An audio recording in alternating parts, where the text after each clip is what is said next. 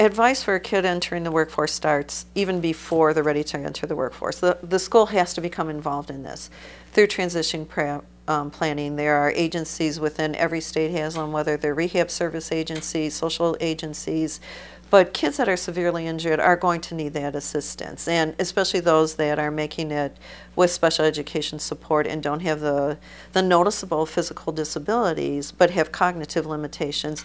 They're going to need the added assistance, whether through job coaching or someone that can in fact tell a prospective employer, you know, they may not understand the first time around, and if you give them a manual, that's not going to work. They may actually need someone to come and show multiple times, but then they'll be a great employee once they learn that technique. If you're going to change, you know, the job, it's going to take some time for them to learn that new job or to accept that change. You know, you're going to have to work. If they're frustrated, they may not accept it appropriately, but if you explain to them, you know, what's going on, they'll learn, they'll understand, and then you'll have a fabulous employee. But you're going to have to take the time.